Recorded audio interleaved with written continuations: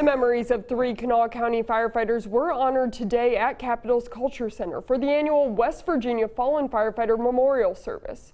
13 News reporter Haley Kosick attended the ceremony and has more.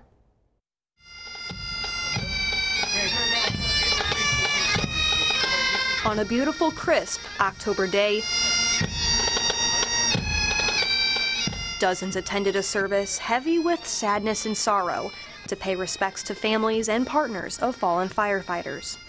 A yearly memorial service honoring those who gave their lives in the line of duty. Assistant Chief Michael J. Edwards, Pratt Volunteer Fire Department, 2018. Along with Michael, Lieutenant Thomas Crago and Captain Oscar Thaxton. We never forget.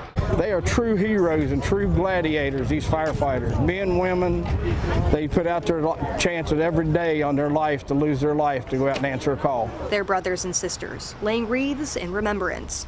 Their families placing roses at the statue's base for their sacrifice. You can never prepare to put another brother or sister in the ground.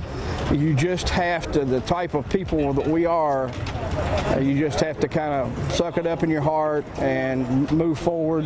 And hopefully these families can move forward because we tried to do everything we could to honor their loss. And memorial service organizers pray to never add another name.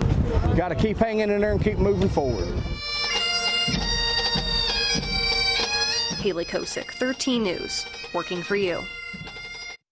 Organizers say the hardest part about today is personally knowing the fallen firefighters, especially after working beside them for so many years.